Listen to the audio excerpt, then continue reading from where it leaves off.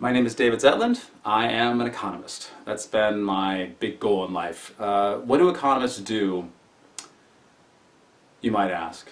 Actually, you're probably not asking. I'm asking for you. But anyway, what do economists do? Economists are, the reason I say that is because most people don't even understand what we're supposed to do, let alone what we do. They think, oh, you're an accountant, or you talk about money all the time. But what economists do is they talk about decisions. They talk about decisions, how we decide between two items on a menu or two different pieces of clothing in our wardrobe. And those decisions are always about trying to make the best choice for ourselves.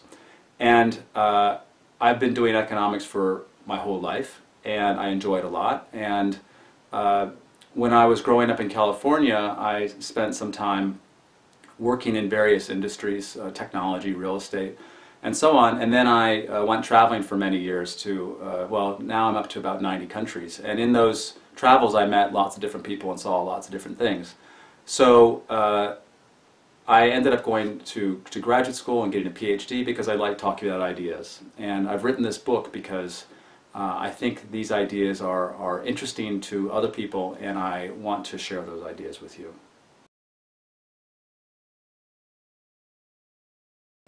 So the book has a structure which is similar to my earlier book, and the structure is broken in two parts. I'll show you here in the table of contents. There's about 11 chapters. It's an introduction plus 5 chapters in the first part and 5 chapters in the second part.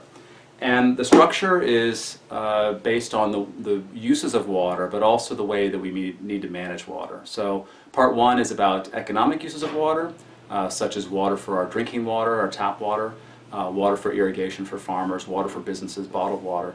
And part 2 is about the social uses of water and the social decisions we make that affect water use. So social uses are environmental water flows. Those water flows benefit all of us. Or infrastructure is another social decision process, or the infrastructure decisions we make as a society.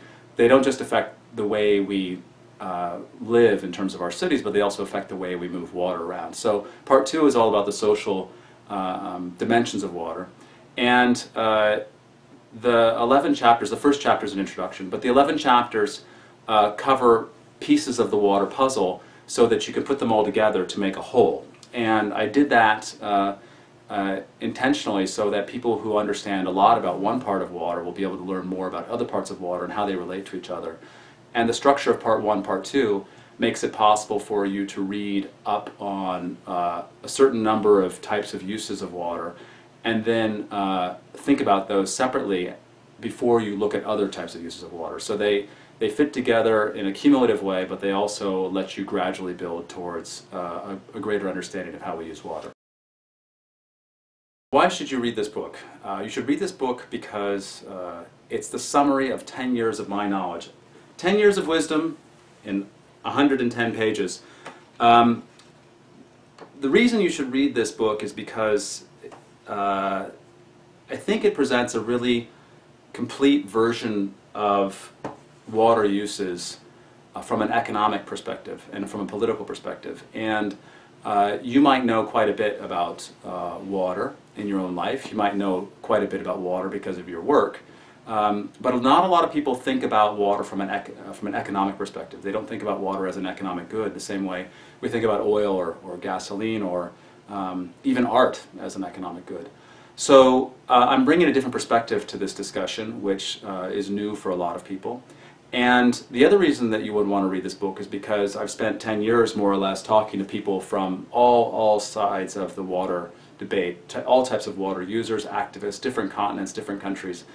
And in those 10 years and in the 5,000 blog posts on my blog that I've been doing for 6 years and the various talks and conversations, I've talked to so many people that I've gotten a reasonable idea of how different people think and also how different ideas can fit within what people think.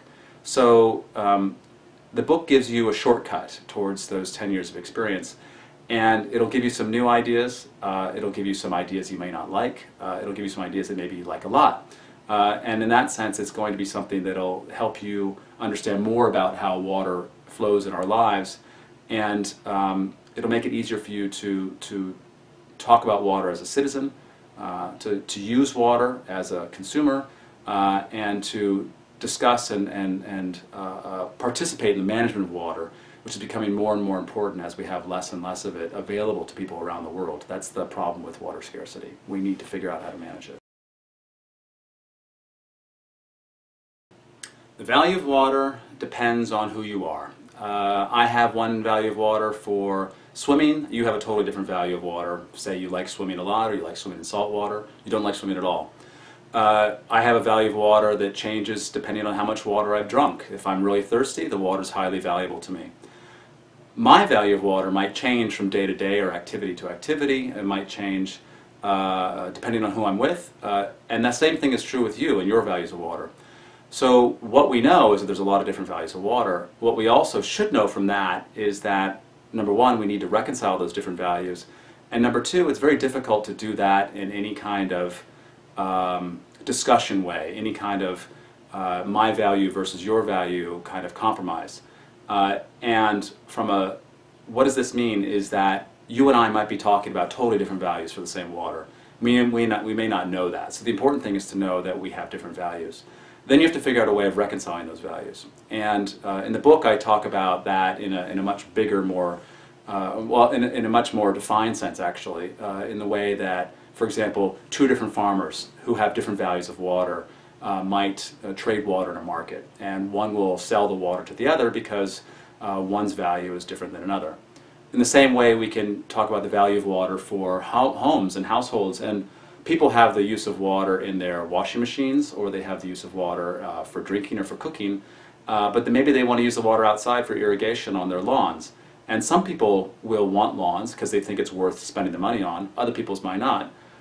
But the important part of this is that if water's being mismanaged and someone's using it on their lawn, in the sense that they're using too much water, because we're not talking about water being scarce, then the water on the lawn, which has a value to one person as a private good, a private lawn, they're a private lawn, might actually mean less water in the environment, which affects everybody. So it's really important to talk about the value of water and find ways of reconciling those values.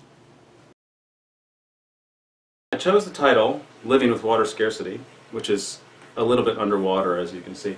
I chose the title because I wanted to emphasize the way that we need to live with water scarcity as opposed to die with water scarcity, and to bring, to